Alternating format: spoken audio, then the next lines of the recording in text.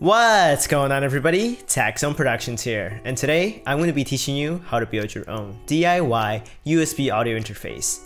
So, without further talking, let's get into the video.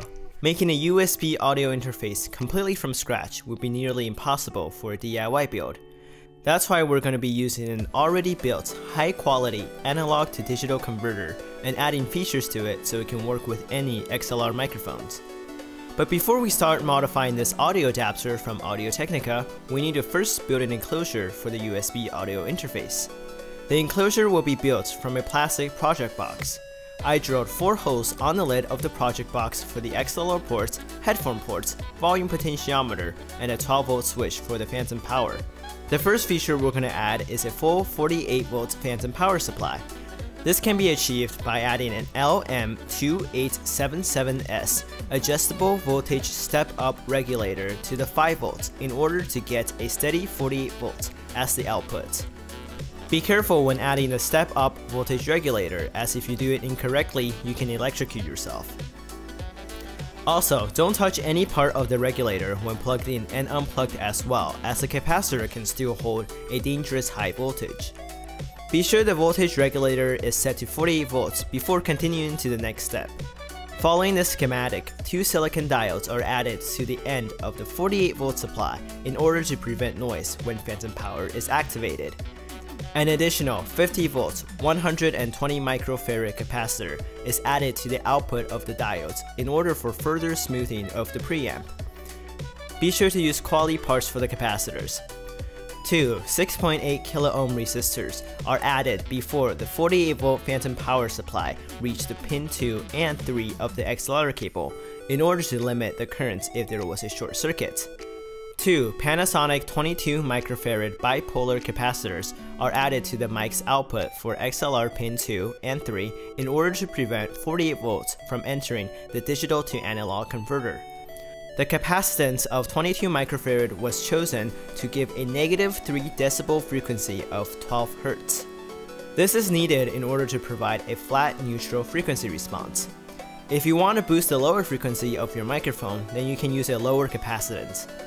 A bipolar electrolytic capacitor was used rather than a regular electrolytic because the polarity can go both ways, and we want to prevent the likelihood of capacitor damage due to reverse polarity.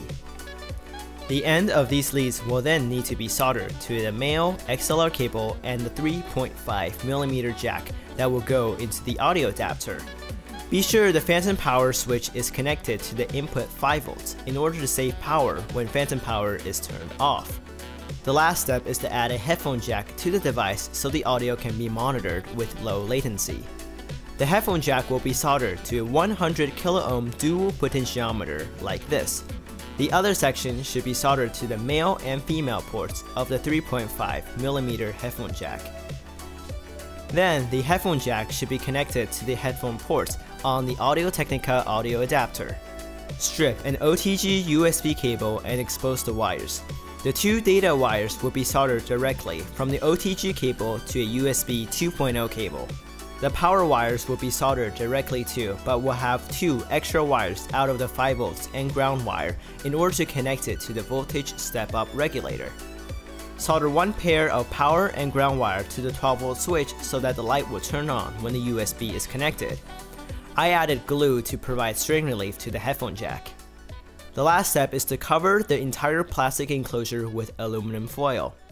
Solder an extra wire from the ground of the USB cable and tape it to the foil.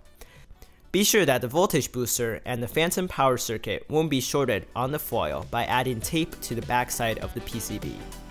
You can now close the project box and ensure the button's metal casing is grounded as well. Plugging in the audio interface, it should display on your computer, both Mac and Windows, without needing to install any additional drivers. Adjust the gain of the microphone preamp by going into the sound settings.